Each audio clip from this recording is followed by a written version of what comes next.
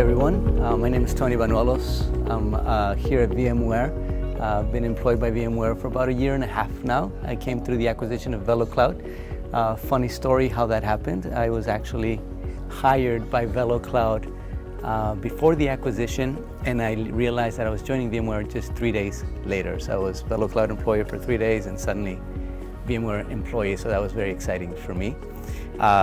I enjoy a lot of stuff. I'm hoping that you guys come to my session. So I'm going to talk a little bit about myself. I'm a huge soccer avid fan. So I'm excited about USA-France tomorrow. I'm also excited about yesterday, USA achieving the first place in their group for the Gold Cup.